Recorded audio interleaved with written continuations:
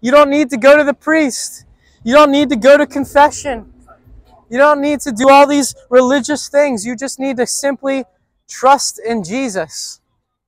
Jesus didn't come for a religion. He came for a relationship. What matters more than your church attendance is, do you love God? Because many people go to church, but they don't love God.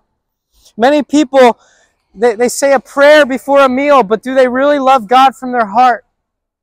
Because Jesus said the greatest commandment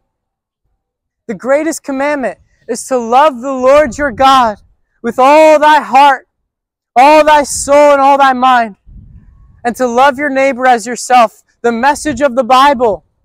People ask, what's the Bible about? What's this whole book about? Why is this book the most famous book in the world? What's it really all about? It's all about love. It's all about love. That's what the Bible's about. The most purchased book in the world. Also the most stolen book in the world, which is kind of crazy. Why would people steal a book that tells you do not steal? But they're trying to smuggle Bibles in so that people can get it to other countries. The Bible's spreading throughout the whole world. What's this book all about? It's about Jesus.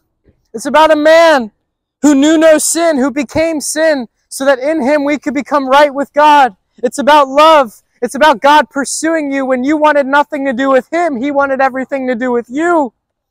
It's about God laying down his life and retrieving you and pulling you out when you were drowning, when you were dead in your trespasses and sins, following the prince of this world, the course of the power of the air, the living in the flesh. God was rich in mercy. And even when we were dead in our trespasses and sins, he made us alive together with Christ. And by grace, we've been saved through faith. And it's not of yourselves, it's a gift of God.